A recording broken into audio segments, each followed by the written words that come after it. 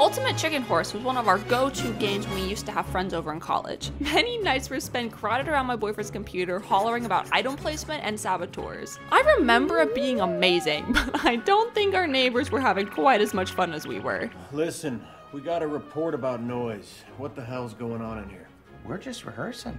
Sounded like you were pounding the hell out of the ceiling. That's them, officer. Playing with a full group of 4 is probably the most chaotic way to play, but we still have a great time when it's just the 2 of us. Having some newly minted platforming skills, I couldn't wait to get into it again. Maybe I should have picked an easier opponent than my boyfriend though, but who else would I play with? That's just the way things work on an Ultimate Chicken Horse kind of date night. When we play, I feel like Ultimate Chicken Horse instills the mentality of if I can't win, no one can. What the hell? Conversely, when I'm playing, it becomes something more along the lines of if I can win, everyone can, which actually means no one can. No! What was the plan there? To skirt the spiky. Why wouldn't you just go for the win? Shit! If you haven't played the game before, at the start of each round you get to pick objects out of a box and design an obstacle course together. You get to choose between all sorts of platforms and traps, but when you're starting out, you usually want to focus on actually making a way to get from start to finish. Unless you're my boyfriend, I guess. I can't tell you how often that box opens up and the first thing he grabs is some kind of hazard or trap. Sometimes the first 3 rounds go by without either of us making to the finish because I'm the only one designing a bridge to get across while he's over there placing flamethrowers and wrecking balls over the place. What the hell am I looking at? I must utter the phrase, why would you place that there, over 100 times on Chicken Horse date night. I don't know what kind of maniac would rather jump across a bunch of loaded crossbows instead of a simple wooden beam, but I guess I'm stuck with one. Hilariously, most of the time he dies, it's usually to something he put down in the first place.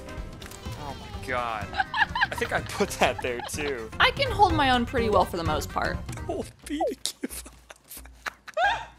But around the time things start spinning, I lose my footing. Whenever we pull out a honey block that rotates, you better believe he's slapping that thing right next to the saw blade or the wrecking ball. Is it too much to ask to just let me ride my little paper airplane to victory in peace for once? Picking stuff out of the party box is a major source of contention for our relationship. He pulls out all the stops and uses the slimiest tactics when we play. For one thing, he'll see me hovering over something and grab it before I even realize what just happened.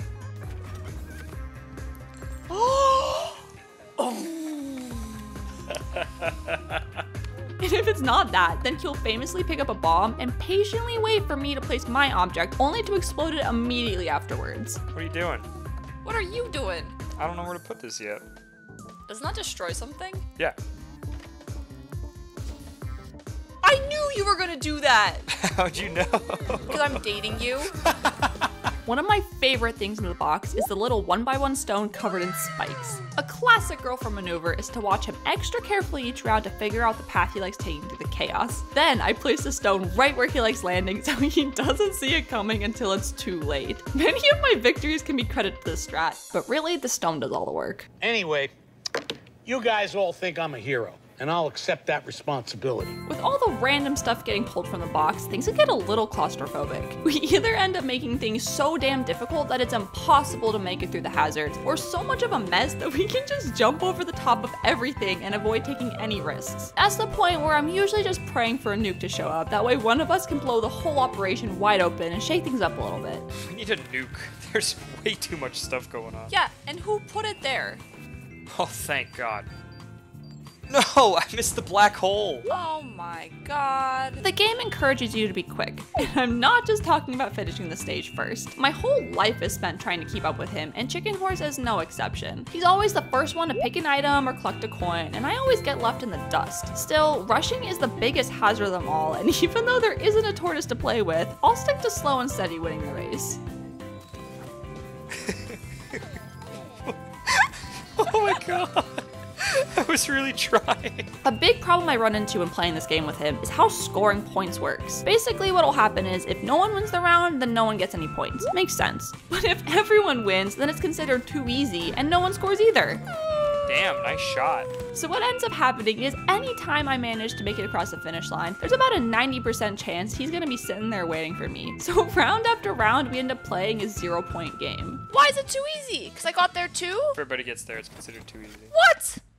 So basically, I just have to get fucked. A small caveat to this is coins. When a round is deemed too easy, the coins you manage to carry to the finish line are still counted. It's not unusual for us to win solely using coins alone for points. While they're a good source of getting points, they also happen to be my secret weapon. You see, he is so greedy that I know he won't pass up the opportunity to snatch a coin from me. So whenever there's one in the box, I try to put it in one of the most absurd locations imaginable. Like 4 out of 5 times he'll get himself killed going for it, and I get to enjoy a nice casual walk to the goalposts.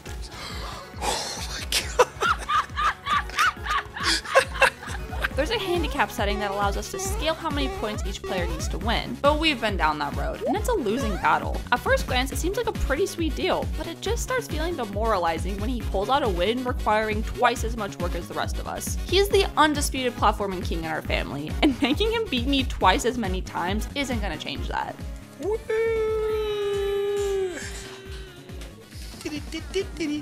Majority rules when picking a stage to play. Back in the day, I remember being a little intimidated by the fact that you had to do some platforming just to get up to the different stage choices. Nowadays, it's not such a big deal, but I'm still haunted by the memories of not being able to vote for a level because I couldn't wall jump my way up to it fast enough. It doesn't help that he loves to remind me of my blunders in the past. I told you that incompetence. That was a confession. His favorite thing to do is to jump up to one of the higher stages in the treehouse and wait for me. Then as soon as I make it up to him, he'll jump to another one. He really likes pushing his luck, but he better watch out for when I start shooting him my squinty eyes. If I didn't know any better, I think that was all he wanted in the first place.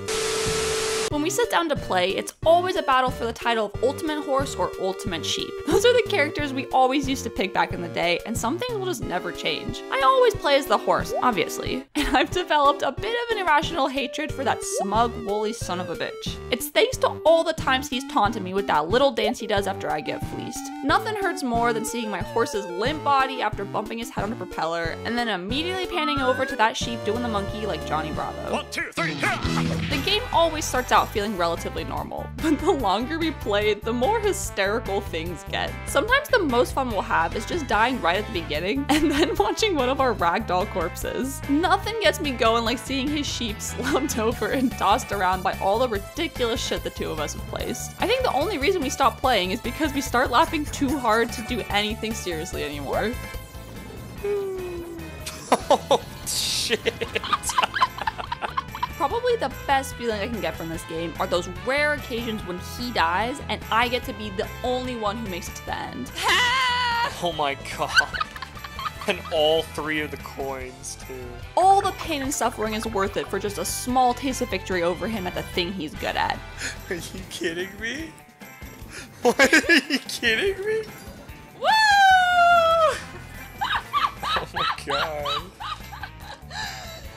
Can I say your girlfriend can platform? If you ask me, that's the whole reason I stomach the losses over and over again. That way I can savor those little moments as much as possible.